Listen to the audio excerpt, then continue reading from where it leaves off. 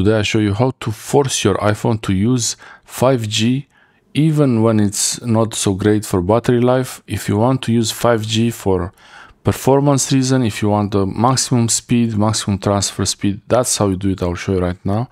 So my iPhone now is connected to 5G because I disabled the Wi-Fi, but when I switch back to Wi-Fi, it will use the Wi-Fi when it's available. But I want to show you that I'm connected to 5G now, so we will see what happens when to force your iPhone to always connect to 5G and not 4G. Open the settings app, and in the settings app go to cellular here.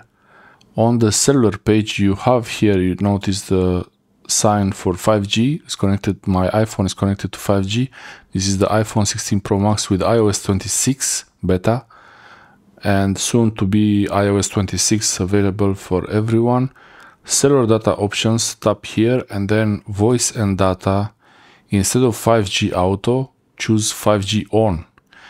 5G auto uses 5G only when needed for performance while optimizing battery life, and 5G on uses 5G whenever it's available, even if it might reduce the battery life and performance.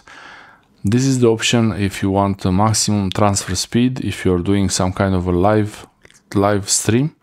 Then you want the 5G on to be always there on, so you don't switch to 4G.